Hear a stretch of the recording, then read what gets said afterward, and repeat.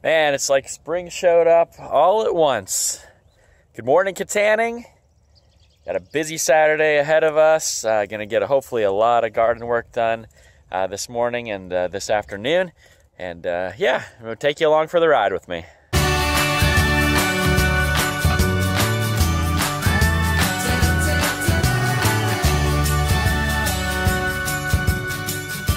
Starting the day at Tractor Supply.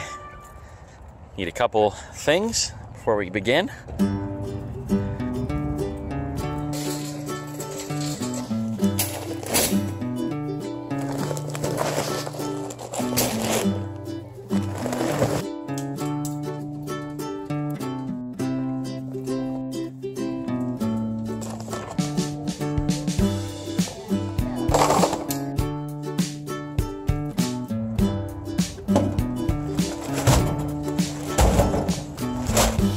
I'm good. And put it wherever.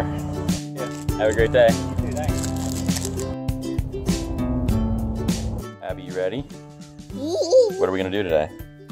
Plant some trees? You gonna take that one? That might be a little big for you. Why don't you take this one?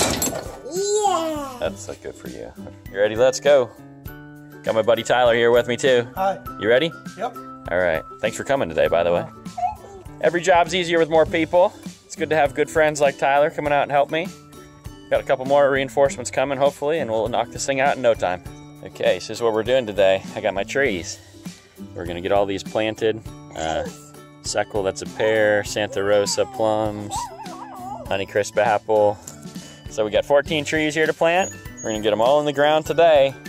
And I got all my spots marked, and we're gonna get this thing going.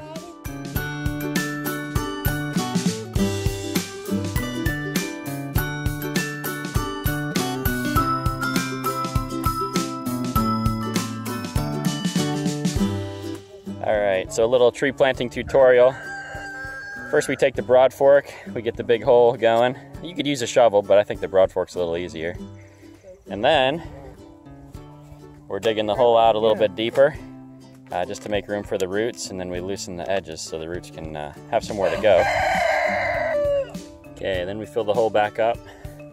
You can see on just about every fruit tree, they're all grafted in, so you want to keep that graft just an inch or two above the ground.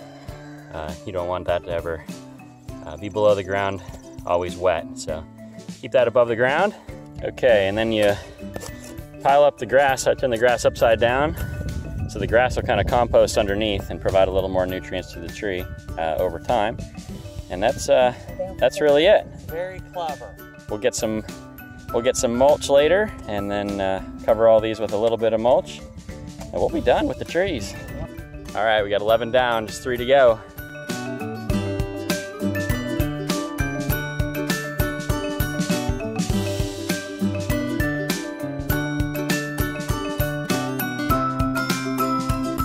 All right, so we got the load of wood chips here, and we're just putting some mulch on all the trees now. Just getting mulch around and help hold in moisture, and then over time that'll break down and be next year's compost for the trees. So, and I'm glad I got Tyler here to do all the work. Loaded it up, now he's unloading it for me. He's just killing it. Great job, Tyler. Well, that many wood chips only did 7 trees, so we need a whole nother load.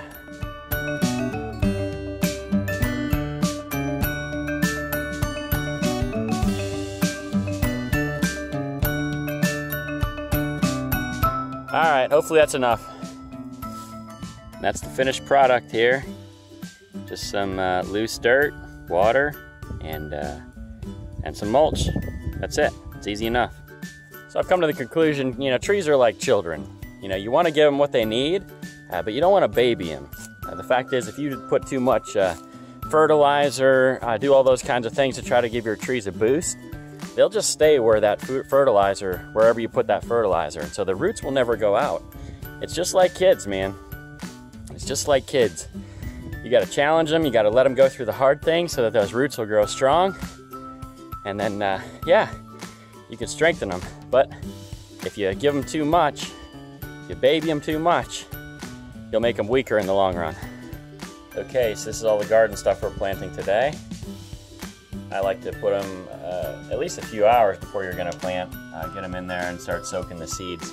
just to give them a little bit of a head start. Okay, so we're gonna plant all that stuff in this row here, and then I'm gonna use my second planter box over here, and we're gonna plant in there. And yeah, super excited to finally get it started this year.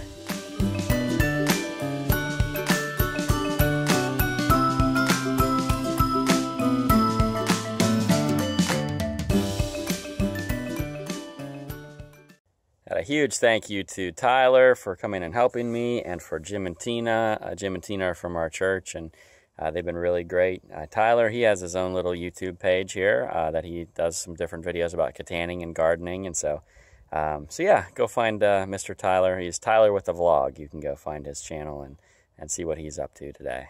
Well, we got everything in I wanted to. We got everything watered.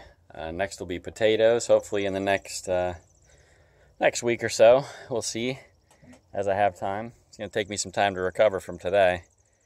It's amazing how, like, that would have been no problem for me at the end of last year, but you got kind of that winter and spring of laziness, and you haven't used those muscles, and man, I'm going to be sore tomorrow, but that's okay. I'm happy to have the garden started. I'm happy spring is finally here. Praise the Lord.